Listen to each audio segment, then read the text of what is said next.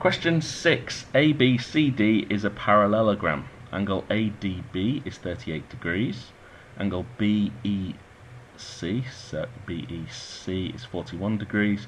And angle DAB is 120 degrees. Calculate the size of angle X. You must give reasons for your answer. Now, there's several things that you can find out from this.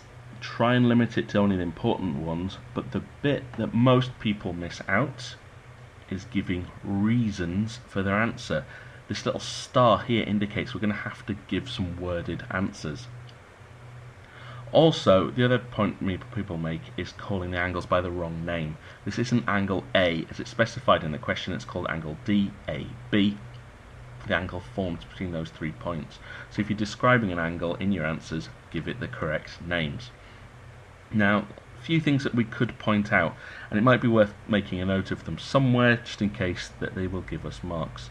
So we know that DEC as a triangle, which you can indicate as just drawing a triangle before it, is 180 degrees. So we know that triangles have 180 degrees. The other side that we have to work out then is, do we know what these other angles are? Well, we could work out this angle here, can't we? This angle formed between D, E and C. So let's work that out.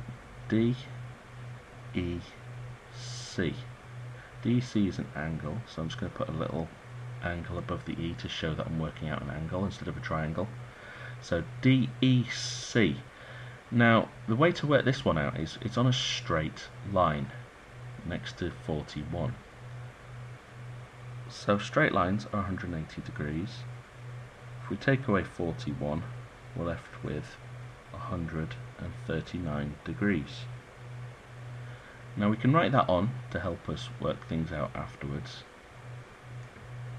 But we've not given a reason for this, and it's the bit say most people will miss out. So do make sure that you put down straight line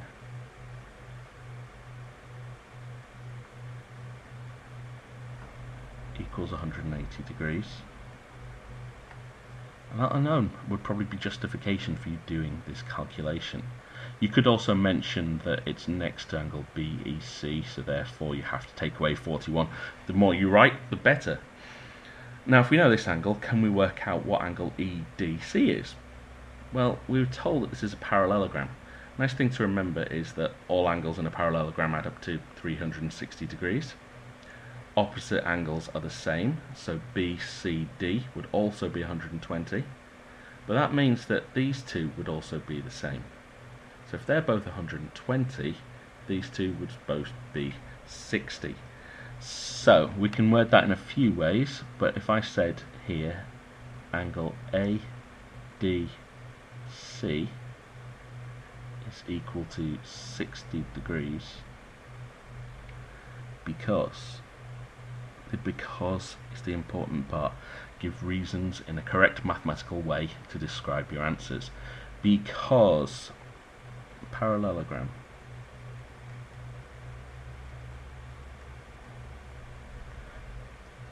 has 360 degrees internally, and opposite angles are equal.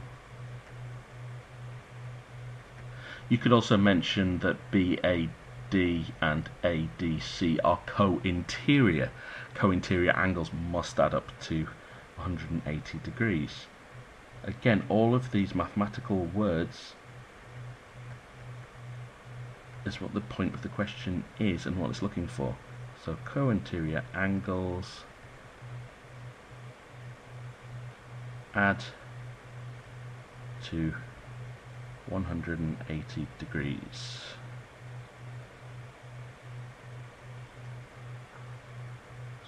So 180 minus 120 equals 60 degrees.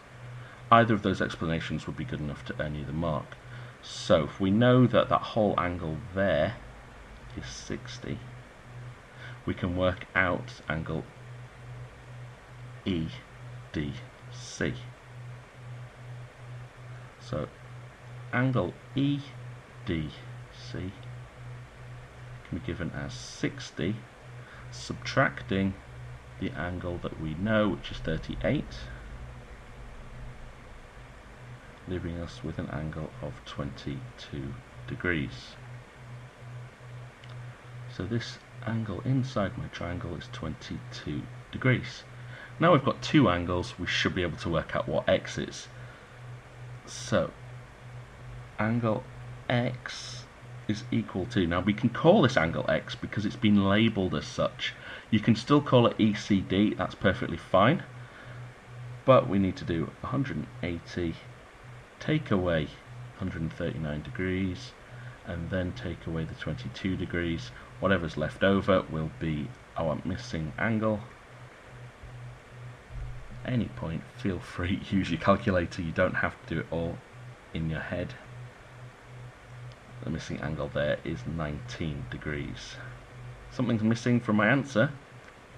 I haven't given a reason for this calculation.